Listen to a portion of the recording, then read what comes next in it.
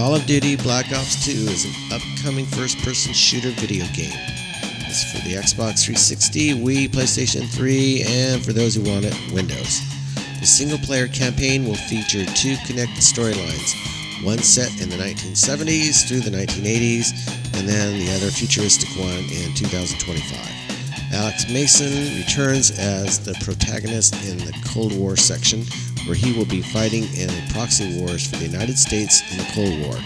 Known locations for this section of the game include multiple sites in Central America and the Soviet Union and the Soviet invasion of Afghanistan. The 2025 section of the game features as a protagonist David Mason, son of Alex Mason. In it, a new Cold War has broken out between China and the United States after China bans the export of rare earth elements following a cyber attack that cripples the Chinese stock exchange. In this era, war is defined by robotics, cyber warfare, unmanned vehicles, and other modern technology. Taking advantage of this standoff, Raul Menendez attempts to bring the two powers to a full-blown war by inciting conflicts between the two.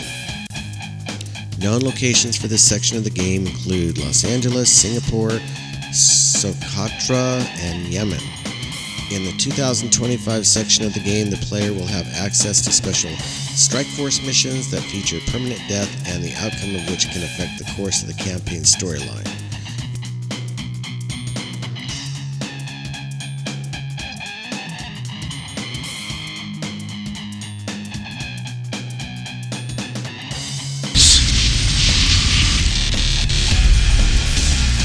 In the zombie mode, which will implement the multiplayer engine, allowing for deeper community experience along with new game modes, it has been confirmed that the Zombies mode will support 8-player co-op.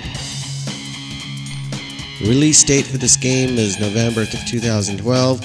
Hope you have pre-ordered. We've pre-ordered it, and we're anticipating getting the game and playing it. Anyway, see you later.